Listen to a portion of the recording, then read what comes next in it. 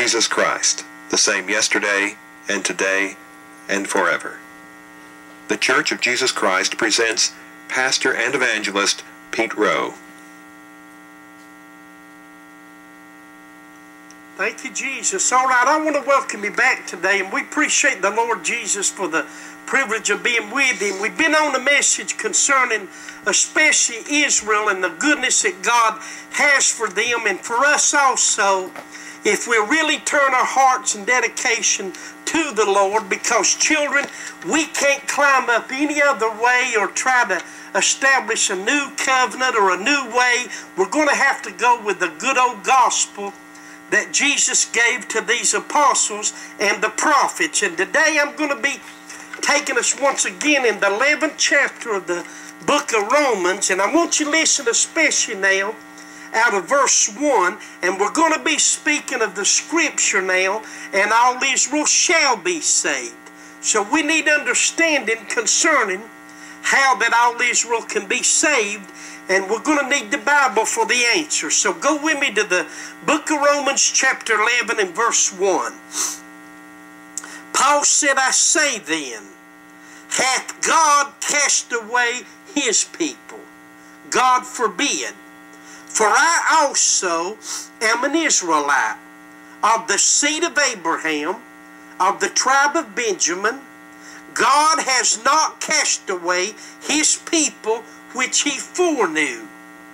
Wot you not what the scripture saith of Elias, how he maketh intercession to God against Israel, saying, Lord, they have killed thy prophets, and digged down thine altars, and I am left alone, and they seek my life.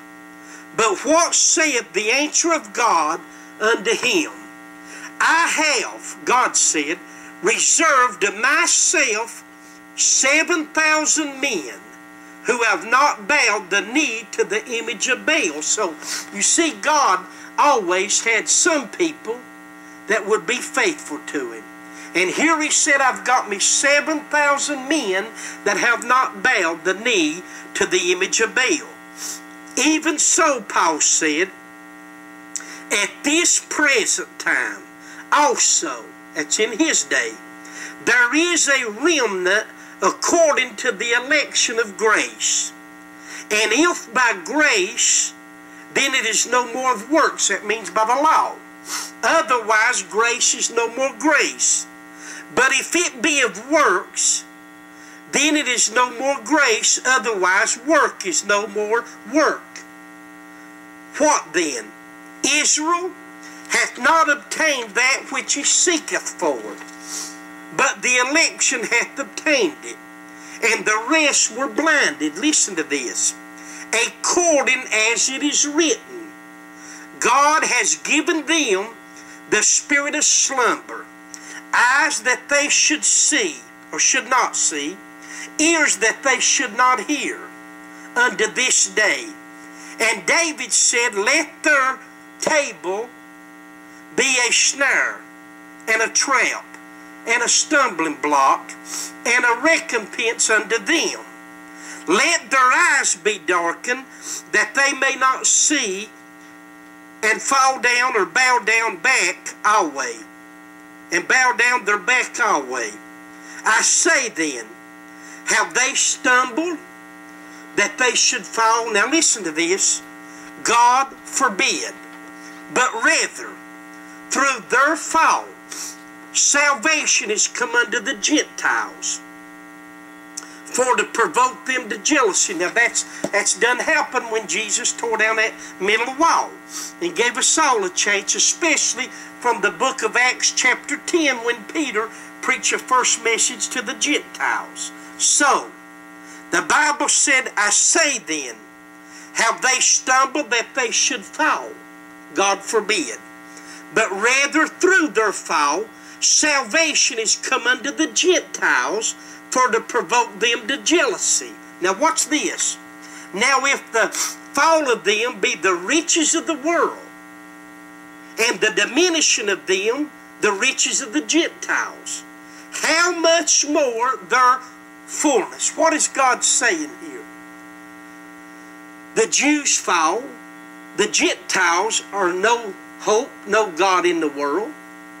So now God is just going to conclude both of them. And I'll show you in a minute. Both of them, Jew and Gentile, as lost people. God so loved the world was lost, including the Jews. He came to his own, the lost sheep, remember, of the house of Israel. So he was concluding they were all lost. And that's why John said, he came unto his own, come on, and his own what? Received him not. But the ones that did, now there comes on with the remnant into the New Testament, they accepted Christ. See? And that brought the remnant that hadn't bowed down to the priests, to the elders, and to the law that had ceased out. See, they tried to establish back the law, but Christ was the end of the law. Now I'm talking about the high priests and elders. But the remnant went on into the New Testament. So what did the Bible say? Now if the fall of them be the riches of the world, and the diminishing of them the riches of the Gentiles, how much more their fullness? For I speak to you Gentiles, inasmuch as I am an apostle, Paul said, of the Gentiles, I magnify mine office, if by any means I may provoke to immolation them which are my flesh, come on, and might save some of them. God help us. For if the casting away of them be the reconciling of the world, what shall the receiving of them be but life from the dead? Now, what's this? For if the first fruit be holy, the lump is also holy. And if the root be holy, so are the branches. Well, what's this? And if some of them branches be broken off, and that thou, being a wild olive tree, were grafted in among them, and with them partaketh of the root and the fatness of the olive tree. Boast not against the branches, but if thou boast, thou bearest not the root, but the root thee. Now listen to this. Thou wilt say then, the branches were broken off, that I might be grafted in. Now that's done happen. Here's your answer. Well, because of unbelief, they were broken off, because they rejected Christ. And thou standeth by faith. Be not high-minded, but fear. Now watch this. For if God spared not the natural branches, take heed lest he also spare not thee. What God is saying, if they were broken off because of their unbelief, and you were grafted in, then you better be careful also that you're not broken off with your unbelief. And you better believe there are not as many as we think in America and the Christian movement that is saved. Now, it may sound hard for you to understand, but I'm going to tell the Jews, the Gentiles, you, me, anybody else, if we do not build upon these apostles and the prophets, especially the New Testament, we're not saved either. Because Jesus told and chose these apostles and said, go you in all the world, preach a gospel to every creature. Watch this. He that believeth and is baptized shall be saved. So, what is saved? That's believing. But he that believeth not shall be damned. That's unbelief that will break off. You, me, if we climb up any other way, God help us, or try to pervert this gospel and set our own ways up, just like you're seeing multitudes doing in America, then our Christianity is no different than the Jews. We're all cut off. Without this gospel of Jesus Christ, there is no power. You say, preacher, that's hard. You go read the book of Romans out in 1 Corinthians. Now listen to Paul. He said, we preach Christ, crucified unto the Jews a stumbling block, and unto the Greeks foolishness. But, here's your good news, unto them which are called, both Jew and Gentile, or Greek, Christ, the wisdom of God and the power of God. That's how we preach Jesus.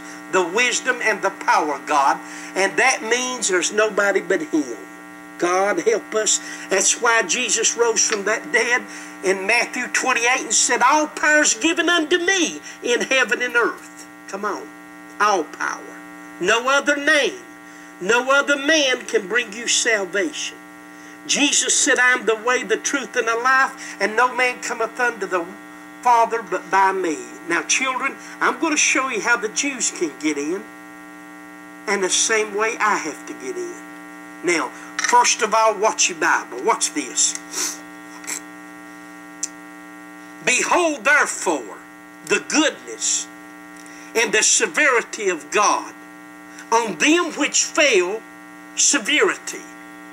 But toward thee, goodness, that's your mercy. If thou continue in His goodness, otherwise thou shalt also be cut off. You see, if you don't obey the gospel, you'll be cut off too. Now watch this. And they also, who is they also? The Jews. If they abide not still in what? Unbelief, shall be grafted in, for God is able to graft them in again. Children, I wouldn't lie on God for nothing. I want you to hear this. In Mark 16, when Jesus told these apostles, go in all the world, they went to the Jew first. Preach the gospel to every creature. It's your day, their day, my day. He that believeth and is baptized shall be saved. Now, children, I want you to understand something. According to your Bible, they also, if they abide not still in unbelief, shall be grafted in, for God's able to graft them in again. What's that mean? If they'll turn to the Lord, if they'll turn to this gospel. You say, preacher, they can't. You better go read your Bible. That scale will be lifted off of them just as easy as it was to Paul, and you too, if you're turned to the Lord. Come on, children, listen to me. Paul was so deep in his religion, he said, I lived the straightest life, a Pharisee. But I persecuted this away. And he was a Hebrew. But did God have mercy and shine that light about him? And the thing Saul asked the Lord was, who are you? I'm persecuting these people, but who are you? And the answer was, I'm Jesus whom you're persecuting because you're touching my people. You understand? So old Saul just said, Lord, what do you want me to do? What did happen to him? God had a little preacher that come to him, and the scales fell off of his eyes, and that little preacher said, now you go rise and be baptized. Ananias, he may not have been a preacher, but I believe he was a pretty good one, because when he went to him, he told him, arise, be baptized, wash away your sins, calling on the name of the Lord. Children, all I'm telling us is, if the Jews will not abide in that unbelief, God will graft them. Now, here's the thing about it. Our so-called Christianity that's going to Washington, that's fighting everything in them, they say, for the defense of Israel and the help of Israel. They've got most of them convinced that they can't know Jesus. Some of the Jews are following Jesus because somebody's telling them about him.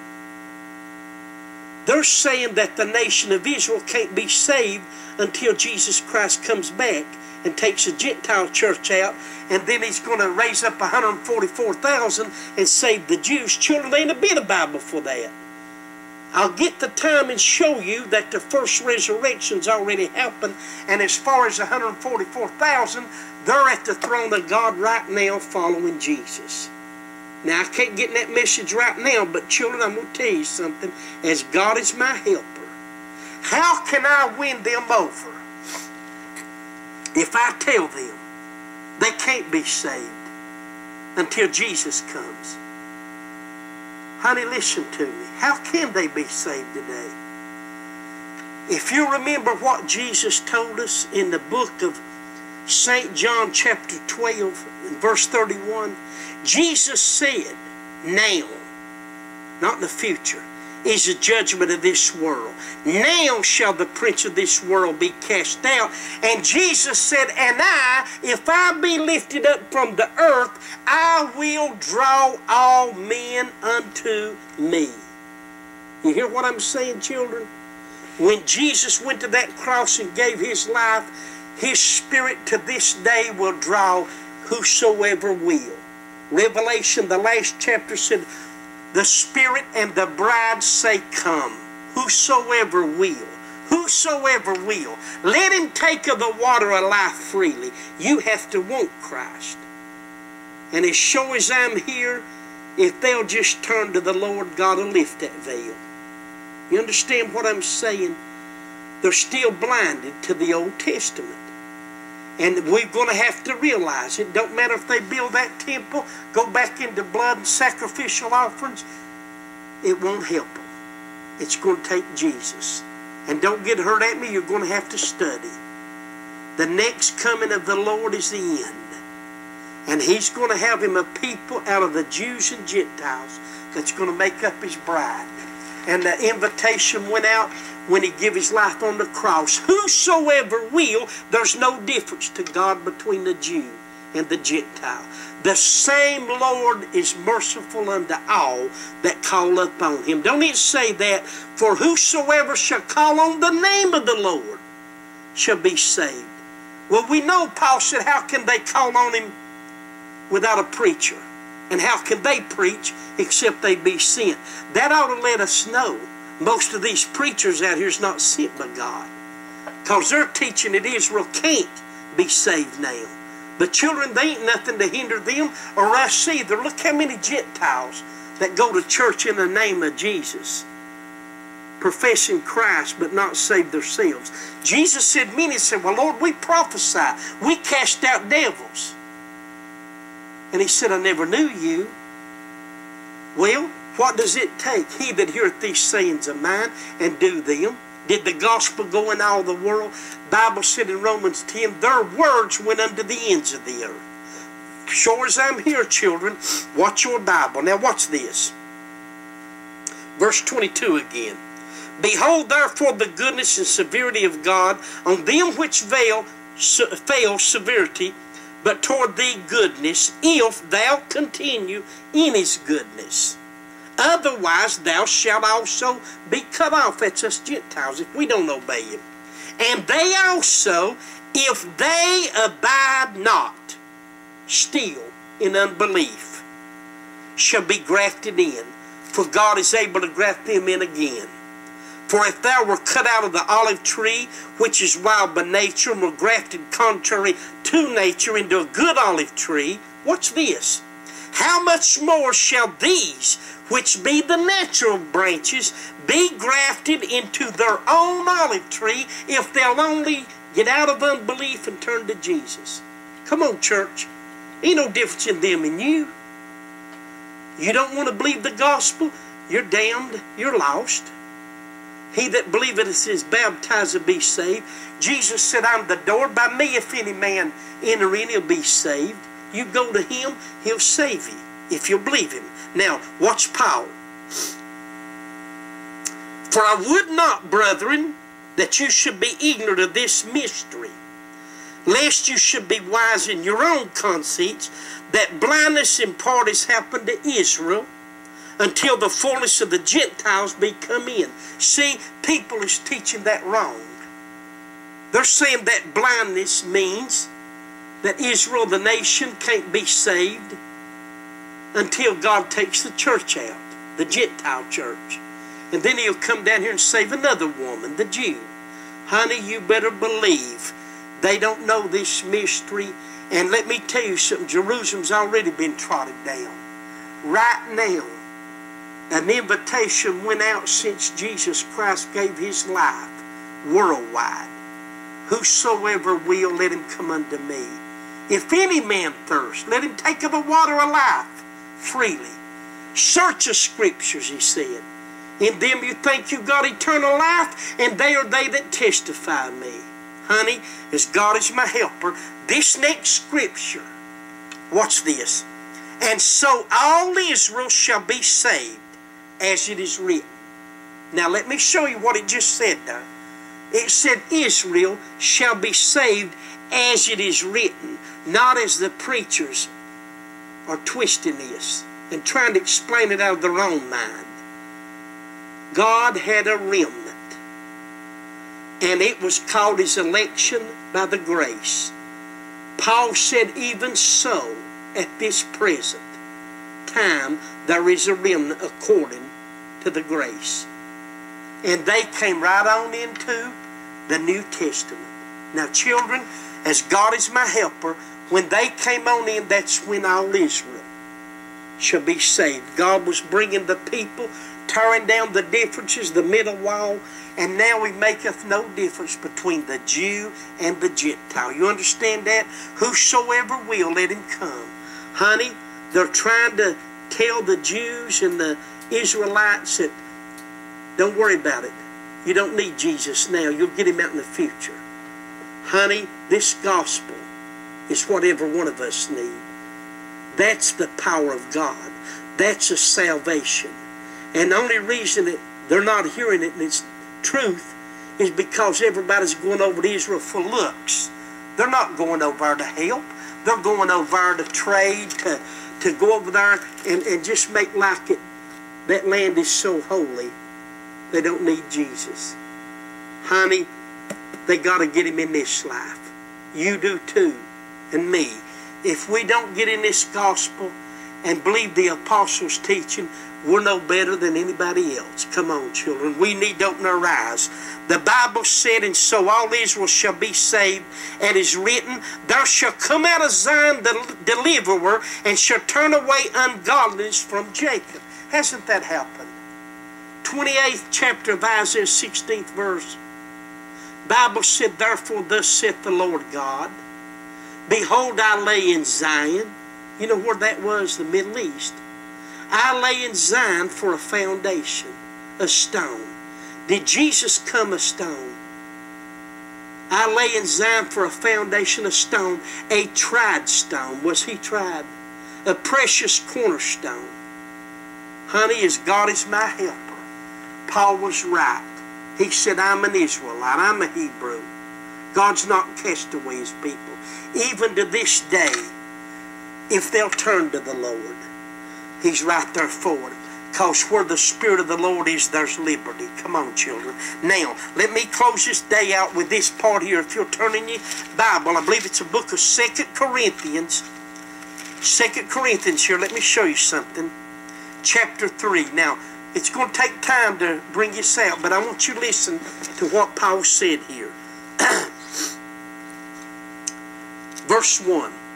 Do we begin again to commend ourselves, or need we as others epistles of commendation to you, or letters of commendation from you? You are our epistle written in our hearts. Listen to this. Known and read of all men. This is the apostles. For as much as you are manifestly declared to be the epistle of Christ, ministered by us, written not with ink, come on, but with the Spirit of the living God. That's the Holy Ghost. Not in tables of stone, it's over with, but in fleshly tables of the heart. And such trust have we through Christ to Godward. Not that we are sufficient of ourselves to think anything as of ourselves, but Paul said our sufficiency is of God. Watch verse 6. Who also has made us, the apostles, able ministers of the New Testament, watch this, not of the letter, that's the law, but of the Spirit. For the letter killeth, thank God, but the Spirit gives life. You understand that? The Holy Ghost will save. But if the ministration of death, listen to this, written and engraven in stones under the law, was glorious, so that the children of Israel could not steadfastly behold the face of Moses for the glory of his countenance, which glory was to be done away. Come on, Christ ceased that law. how shall not the ministration of the Spirit, that's the Holy Ghost, be rather glorious? For if the ministration of condemnation, see, that was under the law, be glory, much more does the ministration of righteousness, that's Christ, is our righteousness now, exceed in glory. For even that which was made glorious, listen to this, had no glory in this respect, by reason of the glory that excelleth. For if that which is done away, now watch this, was glorious, much more that which remaineth is glorious. See, that was glory on the face of Moses. Seeing then, he was a lawgiver, that we have such hope, we use great plainness of speech. We're just going to tell you straight out. And not as Moses, which put a veil over his face, that the children of Israel could not steadfast look to the end of that which is abolished. You know what that's telling us?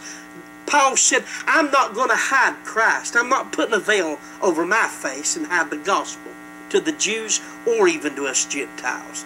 Not as Moses, which put a veil over his face. Now, listen to me. Why did Moses do that? Why did Moses put a covering over his face? Because the children of Israel were afraid. Didn't want to see all that smoke and that glory on that mount. So they told Moses, you go in unto God.